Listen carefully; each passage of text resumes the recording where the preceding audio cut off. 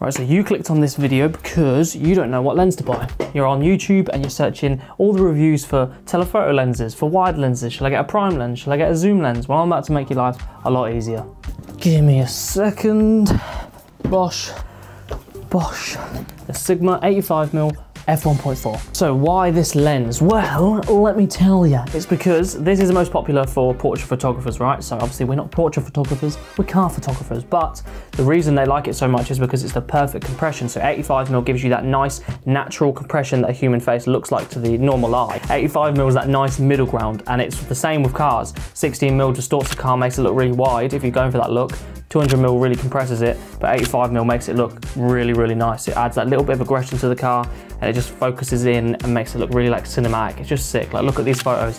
These are all on the 85mm shot from like that front on perspective, and it just makes them look so much better. So compression is definitely the first reason why you should get this lens. It just makes you look like a better photographer. I didn't know what the fuck I was doing when I first started when I was using this lens, but this lens kind of disguises that because the compression looks so cool anyway. It just makes you look like a better photographer, so you can't really take a bad shot with this. I mean, you probably could, I definitely have, but most of the time, this is gonna give you sweet bangers without even trying. So the second reason you should buy this lens is because of the low f-stop. It also comes with a lens hood. Wow. So it goes all the way down to f1.4. So for an 85mm with that compression, and it can go all the way down to f1.4, just makes the photos look even better as well. So if you don't know anything about f-stop, it's basically the lower the number, the more of the subject is in focus and the background's blurry, and then the higher the number, the subject and the background is all going to be in focus basically. So you can really zoom in on like a badge of a car and have everything else blurry, and that badge is going to be crisp and sharp focus. It's really, really nice compared with the compression. It just makes for the best detail shots. I always use this for interior. Like, so many times people are like, oh, why are you not using a wide lens for interior? I'm like, yeah, but look at the 85mm shots I can get with interior. I can stand really far back from the car, shoot through a window and get that steering wheel badge, like the Porsche logo or whatever, really, really sharp, and everything else is gonna be nice and out of focus, and it just completely changes the photo and makes it look so much better than everyone else's. It also has a little f-stop ring, so you can actually, let me take this lens off again, I don't know why I keep putting it back on, but you can actually turn the f-stop on the actual lens itself. So I've got a little button here that you can press, where is it? That releases it, and then it goes side to side, and you can just turn it while you're actually looking. And then there's a button where you can have a little click. So if you listen to this, oh yeah, that's satisfying. So that clicks through and you can just be aiming, you can turn this. I don't really use it, but it's just nice to have anyway. And then you can just lock it back into place. And then you've also obviously got the manual focus ring, which every camera has, but again, I don't really use that. I just use the camera's autofocus. So you've got your compression, you've got your low f-stop at f1.4. What is the last thing why you should get this lens? And I don't actually know, so let me check my notes.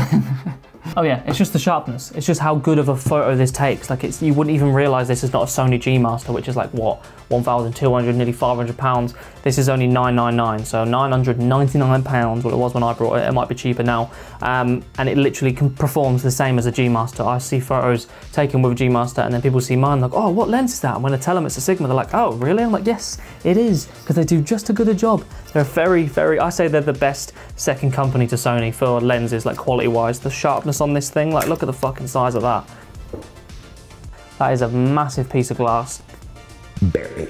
And it's because it's their art lens as well. So Sigma do contemporary lenses, and then they do art lenses, and the art lenses are a little bit more expensive. I'm pretty sure they only do an art lens for the 85mm. It's just sharper glass basically, so you're gonna get a crisper photo. Obviously you're gonna get some bits on the edges that are not as sharp, but who the fuck's looking in the top right hand corner for a photo? No one is. So yeah, definitely sharpness is the last point why you should get this. Compared with the f-stop and with the compression, all those three things together make this the only lens you need for car photography. And I know there are cheaper options. I used a 35mm Sigma for so long, which is also a really good lens, but as soon as I saved up and invested in this has completely changed my photography. The way I take photos, the way my photos look, the clients I book because of this lens. I'm not even joking, I've booked jobs because of the way my work looks. I don't know what the fuck I'm doing. I'm there filming a video, but it just looks so good as a video. I'll show you some clips now. This thing for video is ridiculous as well. It makes it look like a movie because it can go f1.4 at 4K, whatever your camera can shoot at, but most cameras can shoot at 4K.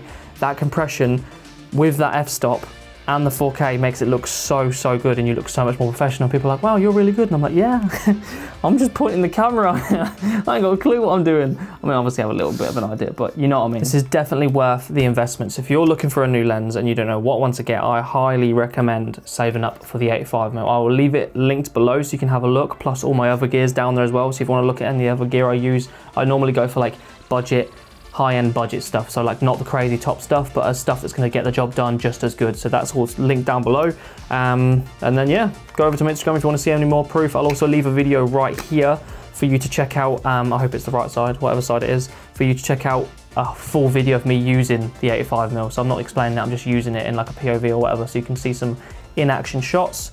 But yeah, hopefully that's helped. Get off YouTube, stop scrolling for reviews. You know what lens to buy. If you like the look of those shots, then get yourself an 85mm, because it's fucking amazing. It's honestly the best lens ever. But yeah, if you've enjoyed the video, leave me a little subscribe or a little like. It'd help me out and make some car content with photography as well. So you might enjoy some of my other videos. Check them out. This will be in the description with my other gear. That's it.